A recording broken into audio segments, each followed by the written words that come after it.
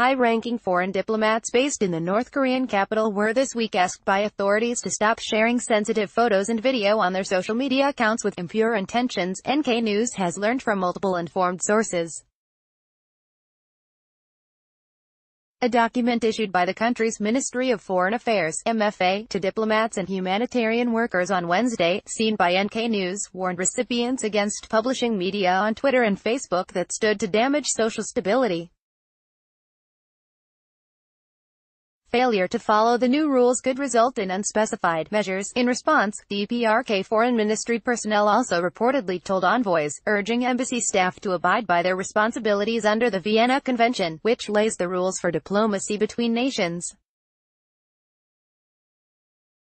The MFA document cites Article 41 of that convention, which stipulates that diplomats must respect the laws and regulations of the receiving state, and accuses some diplomats of forgetting their sense of duty. It also says some foreign diplomats have violated North Korea's formality guidance for the diplomatic corps presiding in the DPRK, which lays out strict rules for envoys living in the country, and of unfriendly activities hampering the development of bilateral relations and the friendship between the people are taking place, this week's MFA note says.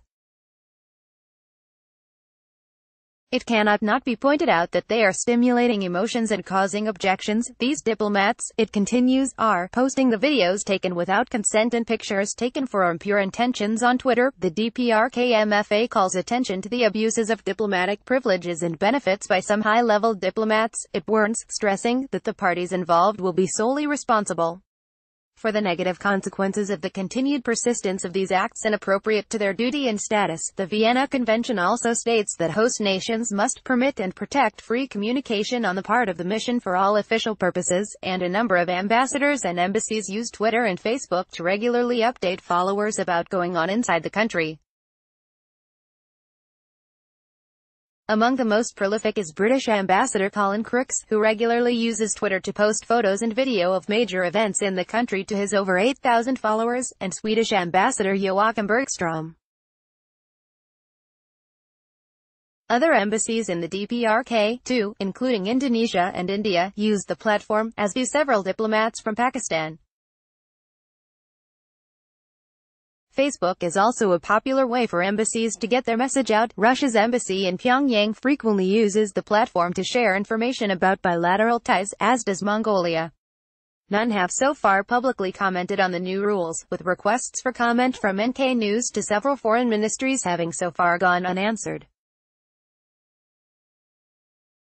It's unclear what precisely has prompted these new restrictions on diplomatic communications, or which foreign envoys may have violated the rules.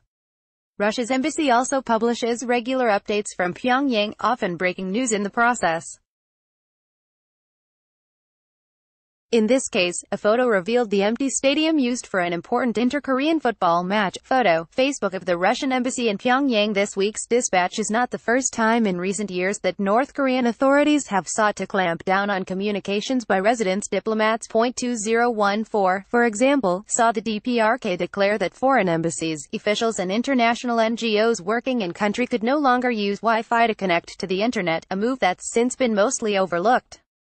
But this week's note to diplomats comes amid what appears to be a broader down on information sharing in North Korea by the country's security services.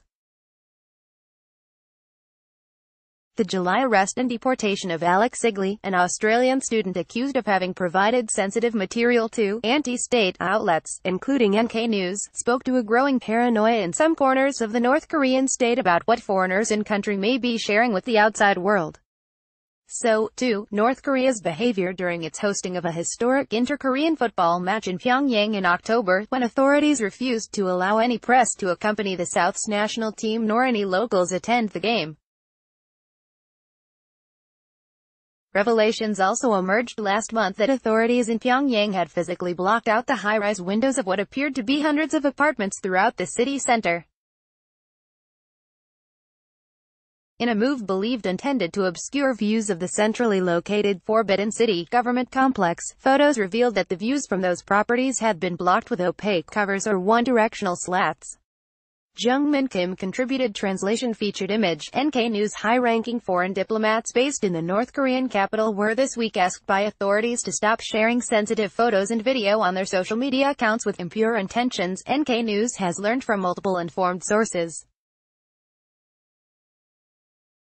A document issued by the country's Ministry of Foreign Affairs (MFA) to diplomats and humanitarian workers on Wednesday, seen by NK